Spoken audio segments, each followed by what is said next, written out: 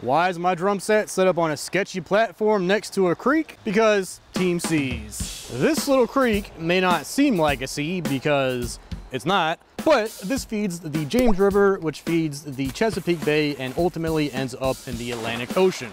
So all along the way, bits and pieces of trash float on by and make their way into the ocean, which, as we all know, is bad. And just in a matter of like 5 minutes, I picked up all of this. So that's why myself and so many other YouTubers, which, by the way, if this is your first time hearing about Team Seas, then I'm happy, but also you must be living under a rock.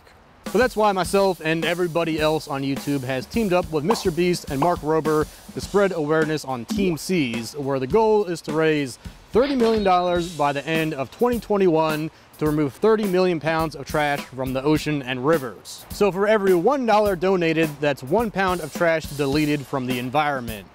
So I encourage everyone to head over to teamseas.org and donate what you can, because as you all know, trash is horrible for the environment and even more horrible for sea life. Do you think Led Zeppelin wrote The Ocean about an ocean filled with trash? Well, actually the song is not even about an ocean, but still, trash ending up in the ocean, bad. Trash can endings on drums, good.